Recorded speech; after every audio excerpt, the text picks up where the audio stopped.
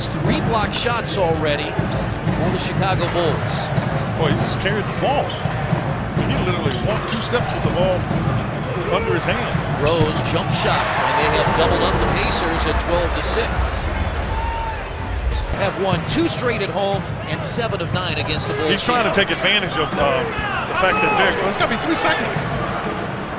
Taking advantage of the fact Derrick Rose has pretty much been playing with just 1 arm, and the Pacers didn't come up with that rebound there. Here's Derrick Rose again, and they got it.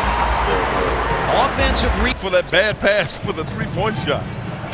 When the Pacers only had 2 first-half turnovers, and in fact, that's how they got back in the game with that 8-0 run. Taking care of the ball, being wise down the stretch. Size advantage here, Dunleavy against Ellis. Rose. He's got 4.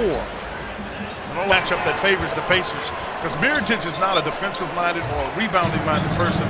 Boy Allen, very good offensive rebounder. Etwan Moore has come in for Chicago. Rose drives at the rim and scores. He's played in only 5 of the last 15.